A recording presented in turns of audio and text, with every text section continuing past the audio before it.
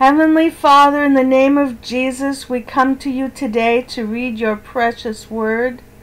And we ask that you give us your wisdom, your knowledge, and your understanding so that we can walk in the word of the Lord and know what you are saying.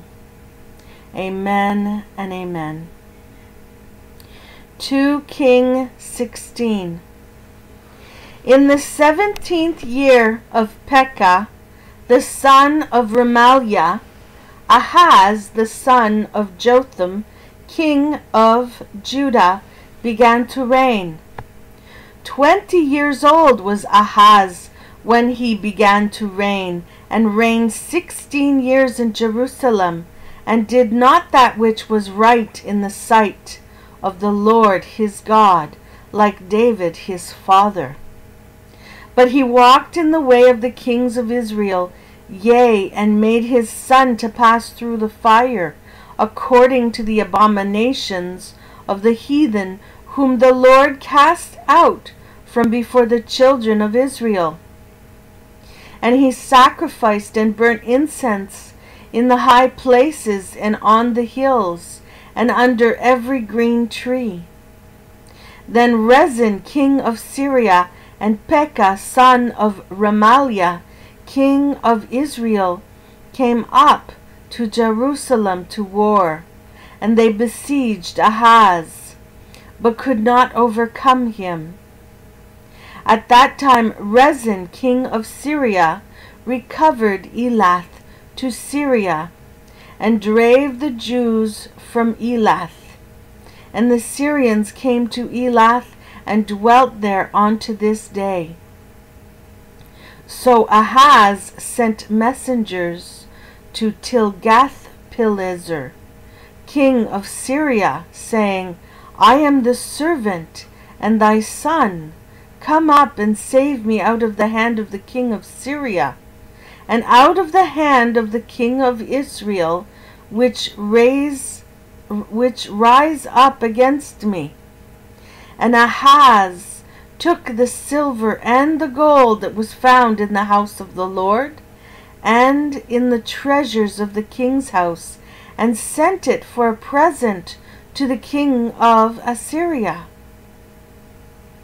And the king of Assyria hearkened unto him, for the king of Assyria went up against Damascus, and took it, and carried the people of it captive to Kir, and slew Rezin.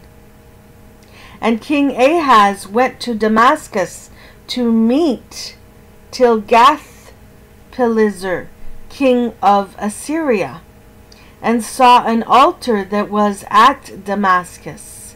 And King Ahaz sent to Urijah the priest the fashion of the altar and the pattern of it, according to all the workmanship thereof. And Urijah the priest built an altar according to all that King Ahaz had sent from Damascus. So Urijah the priest made it against the king Ahaz come from Damascus. And when the king was come from Damascus, the king saw the altar. And the king approached to the altar, and offered thereon. And he burnt his burnt offering, and his meat offering, and poured his drink offering, and sprinkled the blood of his peace offering upon the altar. And he brought also the brazen altar, which was before the Lord, from the forefront of the house, from between the altar and the house of the Lord, and put it on the north side of the altar.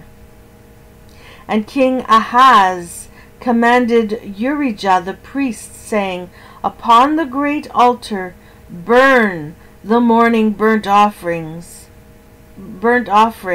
and the evening meat offering, and the king's burnt sacrifice, and his meat offering, while the burnt offering of all the people of the land, and their meat offering, and their drink offerings, and sprinkle it all the blood of the burnt offering, and all the blood of the sacrifice, and the brazen altar shall be for me to inquire by. Thus did Urijah the priest according to all that the king Ahaz commanded. And King Ahaz cut off the borders of the bases, and removed the laver from off them, and took down the sea from off the brazen oxen that were under it, and put it upon the pavement of stones. And the covert for the Sabbath that they had built in the house, and the king's entry without, turned he from the house of the Lord for the king of Assyria. Now the rest of the acts of Ahaz, which he did, are they not written in the book of Chronicles of the kings of Judah? And Ahaz slept with his fathers, and was buried with his fathers in the city of David, and Hezekiah his son reigned in his stead. Heavenly Father, we thank you for your precious word, and we hope that we can walk in your ways. We thank you for your word. Amen and amen. Thank you everyone for listening. Please have a wonderful, wonderful day. Until next time. Bye-bye.